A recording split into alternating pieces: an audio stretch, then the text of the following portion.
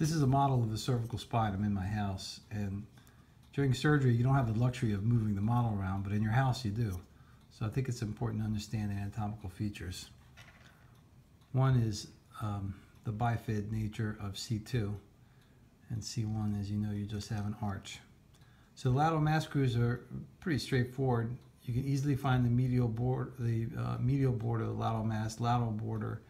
And then I usually go just slightly medial to the midpoint, and then I place a Penfield 4 into the facet.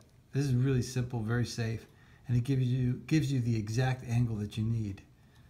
And you just follow that same exact angle superiorly and laterally so that you miss the vertebral artery. See the vertebral artery? So you want to stay lateral to the vertebral artery for that. Now for C2.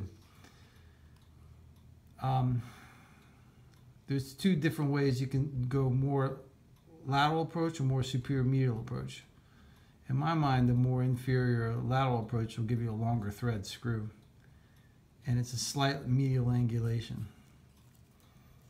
So it should follow the facet, as you can see there, and it has to be medial to avoid the vertebral artery.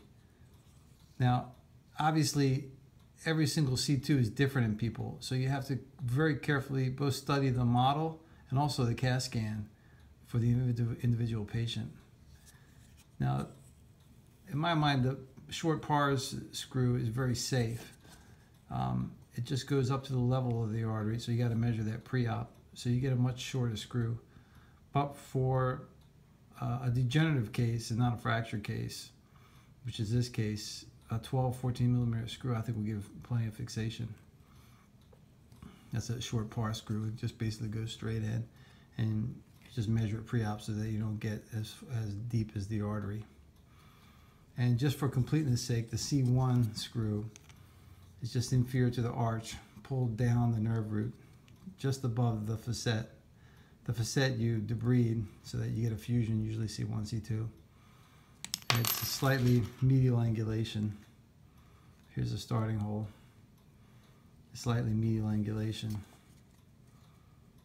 See, obviously you don't want to end it into the neck. So I thought this was a helpful depiction of the C2 screws. This shows you the angle has to be parallel to the facet joint.